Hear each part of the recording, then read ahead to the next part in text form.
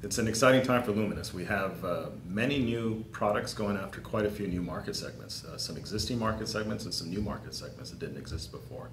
And a lot of it is leveraging our high current density vertical chip technology, which allows us to drive up to 4 or 5 amps per square millimeter, which is really unheard of.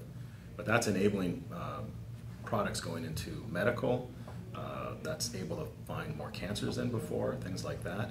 It's enabling us to go into projections that are now being reduced to small little projectors going after home theater markets, things like that, that just didn't exist before.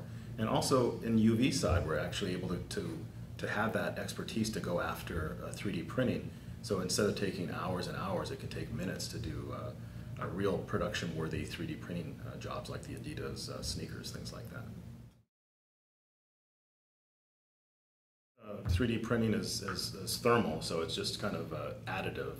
But really the high-end 3D printing, so ones that can use engineering materials like Teflon, are typically using UV LED that's UVA somewhere between 385 and 405 nanometers.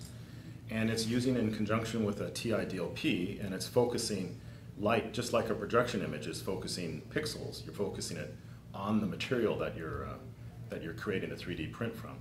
And that's what having that focus energy, high output energy in a small area is allowing us to in conjunction with the 3D printing companies to make this revolutionary step forward.